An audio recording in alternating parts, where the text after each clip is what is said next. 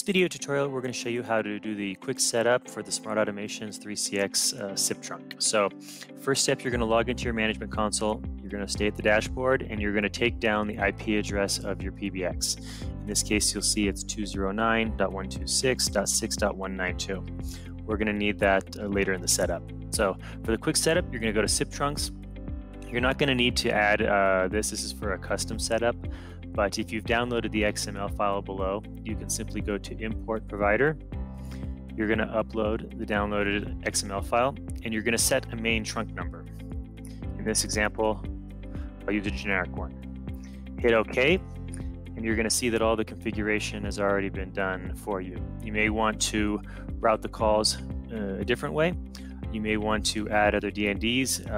But to get this configured and set up, that's not necessary. The only thing you need to do is go to Outbound Parameters, and you're going to need to change this custom value in the from host part to the IP address of your PBX. I've already changed it here, so you'll see it's already correct. So for the quick setup, that is all you'll have to do.